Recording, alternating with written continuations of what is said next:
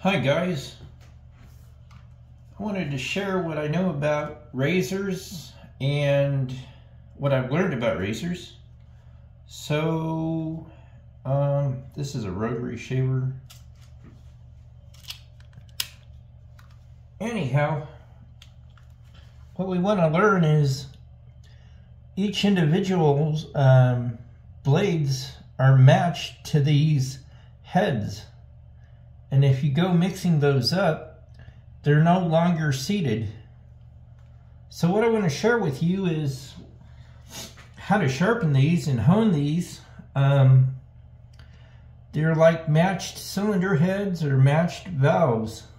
They can't be taken out and put into other ones without seating them. They have to be seated. One of the ways you can do this is with rubbing compound or valve lapping compound, but I use this because it's really fine. I'll show you how to do this.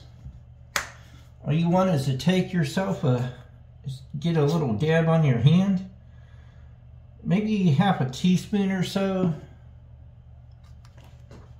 and what you do is start your razor up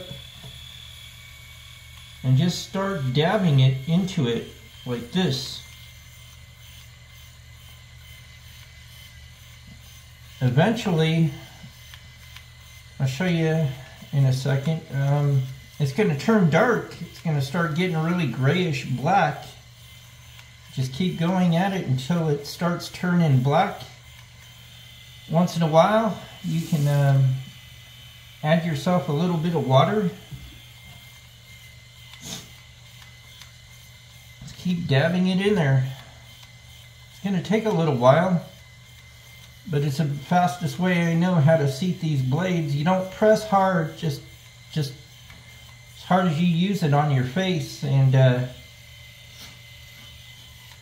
you don't have to go fast. You don't have to do it hard. Just nice and easy. You're feeding it into the blades. Feeding it back into the blades. See, it's starting to turn gray. Starting to turn black on me.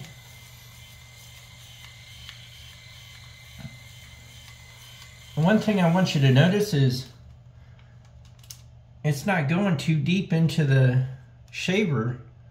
You can just, you don't want to hold it right side up. You want to hold it upside down so that it stays in the area you want. You don't want it going back into the razor and down the shafts that you see.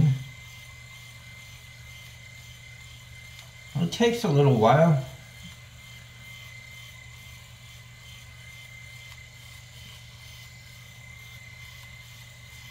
But in those 2 minutes we've been doing this, it's starting to turn gray, and that's the metal coming off, and it's honing it down to the shape it needs to be into. It's a seated surface like a valve or